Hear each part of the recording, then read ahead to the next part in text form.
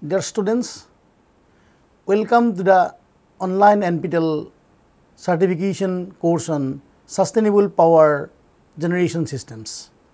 I am a faculty of School of Energy Science and Engineering at Indian Institute of Technology, Guwahati. This course is intended to deliver significant information on the theory, design and analysis of various sustainable power generation systems. This will be completed in 30 hours lecture spread over 12 weeks. The course will introduce a very fundamental knowledge of power generation systems and demonstrate the need for such kinds of knowledge to address the targets of the United Nations Sustainable Development Goals, in short, UN's SDGs. Basically, this course covers the theory, design and analysis of power generation technologies based on solar, wind, hydro, geothermal, OTEC and wave energy.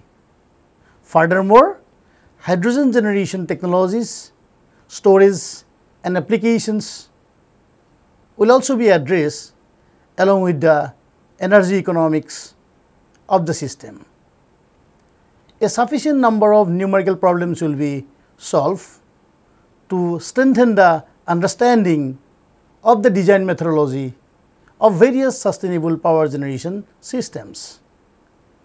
This course will be very much useful for undergraduate and postgraduate students of different disciplines, namely energy, chemical engineering, mechanical engineering, electronics and electrical engineering, and working professionals from industry and academia.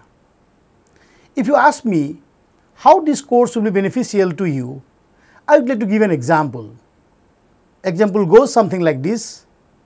If you would like to know how much area is required to install a 50 kilowatt solar power plant.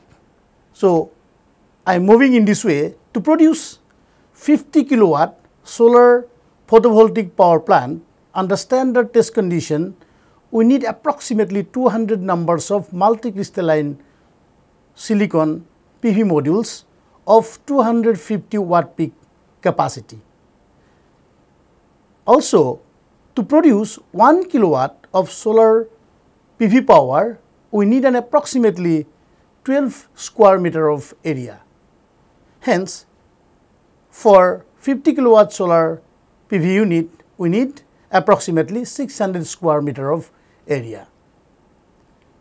This way, we can size the plant and also other components required for the plant.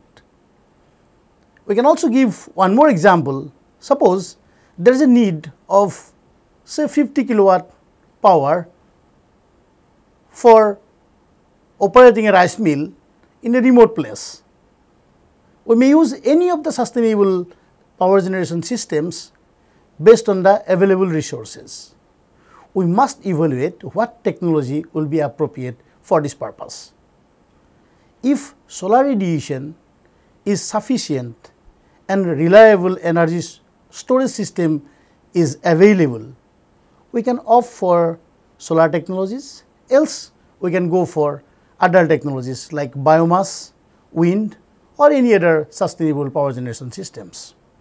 Or sometimes we can think of hybridization of the technologies. In the case of biomass gasification technology, we need a gasifier and an engine and then generator. By considering the standard efficiencies of these components, the quantity of feedstock required will be approximately 40 kg per hour. Furthermore, this analysis will be helpful in sizing the plant and hence design of the system. Many such interesting problems will be addressed throughout this course. Hope you will enjoy this course and you will be able to implement the knowledge gained from this course in the practical field. Thank you for choosing this course. All the best.